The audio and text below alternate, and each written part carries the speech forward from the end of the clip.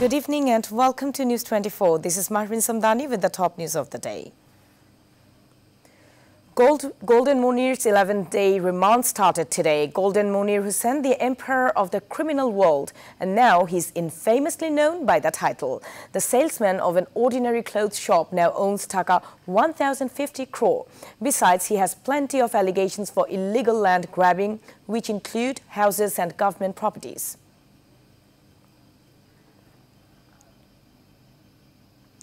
The ACC has seized assets worth Dhaka 100 crore from Kazianis and expelled office secretary of Jubo League for allegedly owning assets illegally. The company's deputy director Gulshan Anwar Pradhan seized the assets. In the case's statement, Kazianis was charged with acquiring illegal assets worth Dhaka 12 crore 80 lakh 60,920 and his wife against 1 crore 31 lakh 16,500 Dhaka.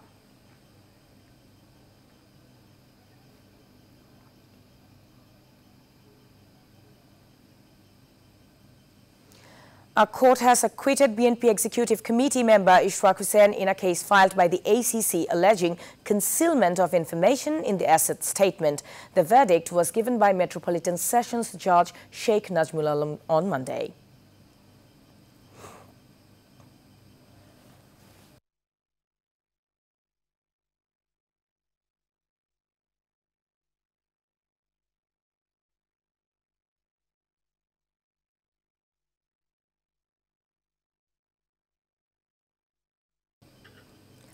Badal Roy's last rites were performed at the Shobujbagh crematorium after paying homage to people of all walks of life at the Mohammedan Club and Bangabandhu Stadium.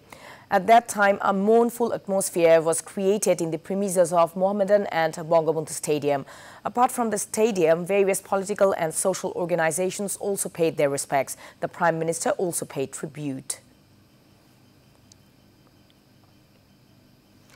To ensure that people wear masks, the government has instructed to tighten the punishment if imposing fines don't work for the people. The information was given by Cabinet Secretary Khondagar Anwarul Islam after a cabinet meeting chaired by Prime Minister Sheikh Hasina on Monday. It was also informed that the situation will be monitored through mobile court in the next 1 week.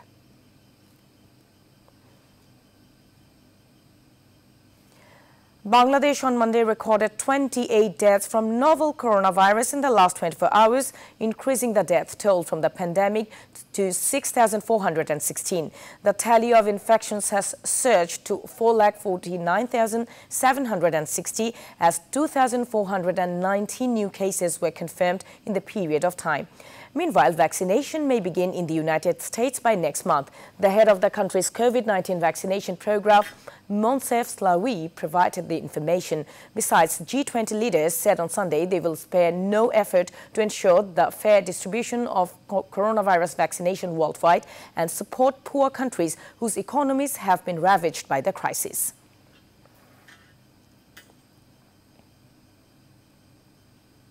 And that's all the news for today. Thank you for watching News 24. Please stay with us.